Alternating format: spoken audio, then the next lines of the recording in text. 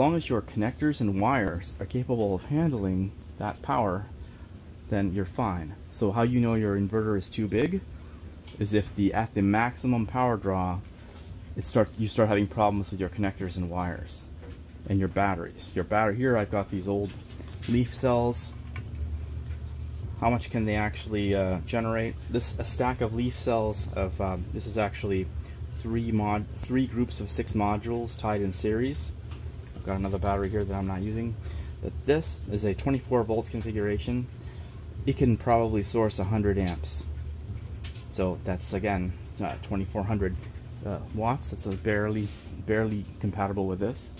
If I were to go to a larger battery, this would be better. So this is maximum sized for this battery. So 3000 volt amps. If it was smaller, it could be bigger. If it was bigger, it would be dangerous. So that is the right size inverter for that size battery.